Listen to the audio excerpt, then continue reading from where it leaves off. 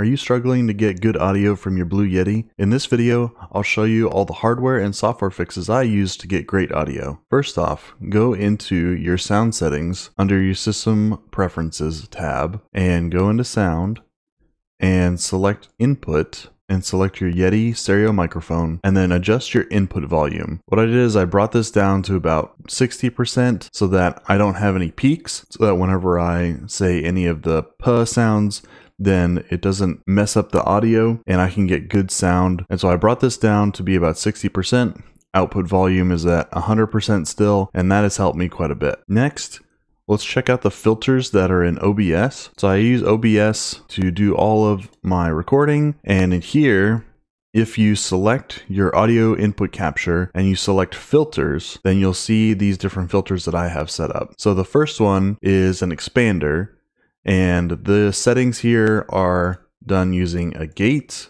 The ratio is 5, threshold is 53. So this should be about 5 decibels lower than whatever your audio is going to be. This expander is used to reduce background noise like computer fans breathing, keyboard and mouse clicks, and so I use this one as the first filter. The second one is going to be compressor, and so this also reduces loud sounding noises and makes them sound quieter. Usually these are things that you would hear in the background and would be static noises for like any uncompressed audio. So add the compressor as your second filter. The third one I have is to do overall noise suppression, and this is to block out some fan noise from my laptop and also from my Bitcoin mining machine that you see in the background. So those have very loud fans and typically are pretty noisy, and so this noise suppression gets rid of a lot of that, gets rid of some of the static noise as well that you the crackling you can get from the Blue Yeti. So I use this one as my third filter. The fourth one is your limiter, and this is to prevent any of your audio signals from peaking above 0 decibels, which can cause like some clipping or distortion, and this one always needs to be your last filter.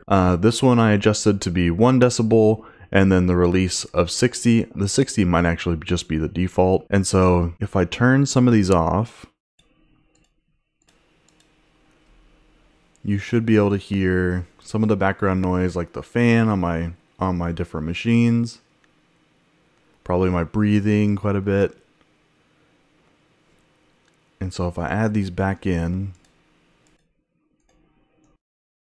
then all of that should go away and you should have some nice clean audio. Some other software that I've run across where people really enjoy using it is from Ameoba. I don't have any affiliate with them, but I do know that using loopback and also audio hijack is nice to be able to get that same noise suppression, not necessarily be coupled to OBS. If you're using some kind of like Ecamm Live or some other software to do your audio recording. If you buy both of them, then they kind of bundle them together. Audio hijack allows you to take whatever audio and run it through a bunch of different configurations to do that noise suppression or whatever modification or compression you need. And then loopback lets you plug it into like Zoom calls or OBS or whatever other system. So if you buy both of them, looks like it's right now $135. So if you're interested in having a different software solution instead of using some of the filters in OBS, this is a different way you could accomplish that. Another thing I'll mention is on the actual Blue Yeti, I am using the gain set almost all the way down and then the cardioid pattern. So that's very important. I have, maybe a few inches in front of me. What I've found is if I have the microphone a little higher, then it doesn't catch as much of my breathing, and so I don't have to edit as much in the videos. You still get some of it, but that helps me a little bit so you're not having to edit all the little breaths out, which is nice. I also purchased a mutter. So this little filter on top to help with some of the noise reduction. And then also this boom arm. Whenever I would be typing, you would hear, some very loud clicking and different noises from me typing on the keyboard. And the boom arm really eliminates that. So if you have a lot of that background noise whenever you're typing or clicking, then consider doing a boom arm.